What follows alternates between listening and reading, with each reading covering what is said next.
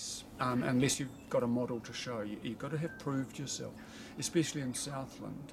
If you haven't been doing what you say you think is important, if you haven't been doing it for at least 30 years, they're not really going to take much notice of you. They're like, oh, well, we'll see how he goes. Yeah. Do you know what I mean? Yeah. It's like someone setting up a shop in any of the little villages around Southland. Doesn't matter how wonderful your frontage is or what a great idea or where else it might be good. You've just got to hang in there and keep doing it, and it's only after a long period of time that people might go, oh, well, maybe they'll be all right, you know. Oh, I think that's quite good. I mean, when I first came here, I found the conservative mindset difficult. Now I don't. I understand where their values are. I think I understand where their values are and what they bring to the discussion. Nice. And what they bring is continuity and loyalty. You know, they won't flip around and take off on the latest fancy, you know, and that's a really good thing. Especially for us, what happened here was, because when we came here, there wasn't really much being offered in terms of even brown bread. You couldn't buy brown bread at the supermarket, just white bread. And we thought, this is going to have to change.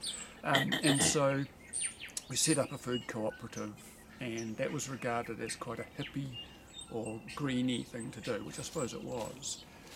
But where we made our most progress is when we got involved, Robin and I developed the heritage apple project called Open Orchard, and we were going out. We noticed that there were a lot of old orchards all around the region, and that they were falling into disrepair, partly because the dairy industry was coming in at that stage and bowling those orchards over. So we went out and said to the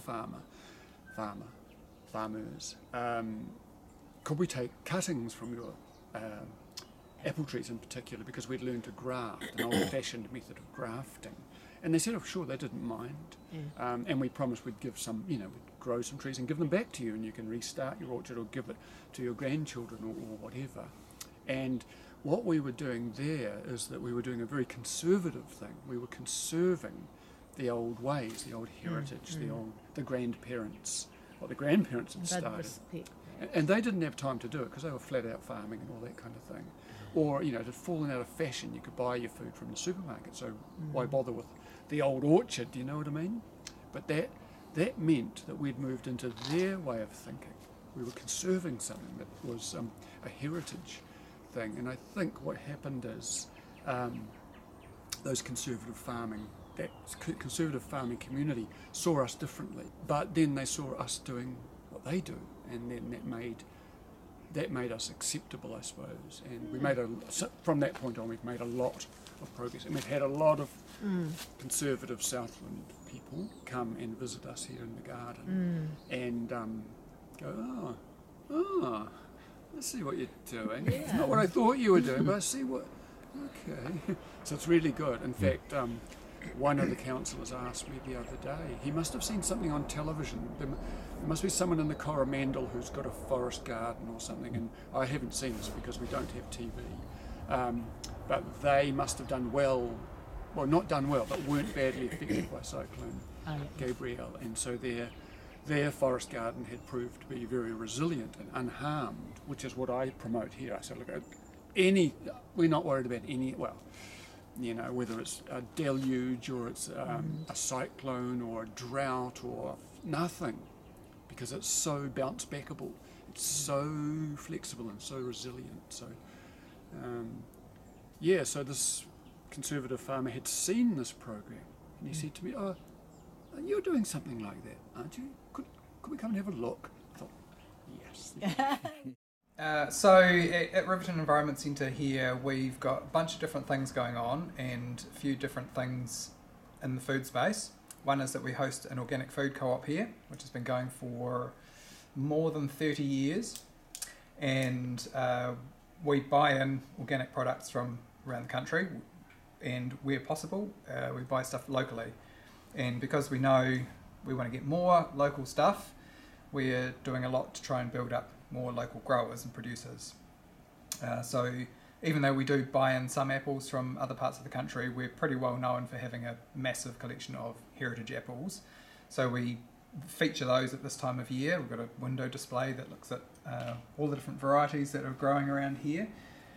And because the food co-op is run mostly by volunteers, we don't put much of a markup on the products. And so that means that when a grower brings in, like Peter just this morning brought in some beautiful feijoas, and the grower tells us how much they want to sell them for, and the price that we sell them for is not much more than what the grower gets paid. So all we take off that is GST and a small amount to go towards running the food co-op and contributing towards the running costs of the building. And so really important part of that is that those local growers get as much as possible for their local produce. So the other program that we run that people probably have heard of is called the Longwood Loop, and that's effectively it's a mobile farmers market. So because our community is widespread and many of our small townships are quite a long distance away, we found over the years that having a farmers market wasn't really successful because people had to come from a long distance to be here, and they would pick a whole lot of stuff, bring it, stand at their stall, not sell everything, and then find that they were taking home a lot of unusable, unsellable produce. So Robin started thinking about a way that we could avoid people having to travel a long distance to come to one place, and came up with the Longwood Loop project. We've been running it for about 14 months now, and it's based around a couple of key points. One is we've got an online shop that people can go to, and all our different producers around the Longwood range list the products that they have available on their online shop. The public can go there, order whatever they like, they make one payment, and that comes into an account that we then use to pay all of the different producers.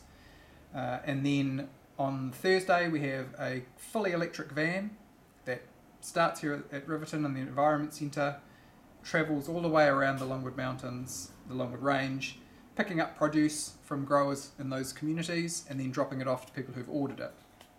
And through that system, 90% of the value of the products that are sold goes to the producer. That's something that we may have to tweak as we move forward, but the idea is that the producer gets the bulk of the value of their product. That 10% goes towards supporting our admin person who checks that payments are all working out. It goes towards the cost of charging the van and insurance and that kind of thing. But through that we have producers who are, very spread out and isolated, and they don't have to travel more than about 10 kilometres to take their produce to a community hub. And from that community hub, the food is then collected and they're distributed out to the people in that community who make the orders. So it means that we've managed to reduce the distance that the individual producers have to travel to get their products to the market. It reduces the amount of travel that the consumers have to do to collect their produce. It means that the whole system is being electrified, is effectively decarbonised as much as we kind of can. But the point we're at now with that project is we know that we need to grow the project, and it's not just about growing the consumer base but also about growing the producer base. And that's a little bit of a chicken and egg kind of a situation, because we sure would get more consumers if we had more products available. But at the same time, getting people to produce more products without having all of those consumers there ready, it's a little bit of a tricky mix. But we're running programs and we're always looking for funding sources to ramp it up to actually support more producers. So it's a real key focus for us, is to locate people in the community who can grow more food. And we're not talking commercial at all, commercial producers. We have many people who just have big backyard gardens, and they will just put in a couple of extra rows of something, and then it's very easy once they're all set up with the online system. We use the Open Food Network software for that, and once they're set up on that, it's very easy for them to go, oh well, I've got a couple of cauliflowers in my garden this week, list them. The whole process of it being sold is very easy for them to get paid. It also means that no one is harvesting produce before it's been sold. So you're not going to dig up a couple of kilos of carrots, take them to a market, and then find if they don't sell it, they go all limp, and nobody wants them anymore. So effectively you get a notice as a producer saying you've sold 2 kilos of carrots. So out you go, pick your 2 kilos of carrots. They're sold before you even harvest them. So minimising that waste. There's very little waste involved with that, the way that system works.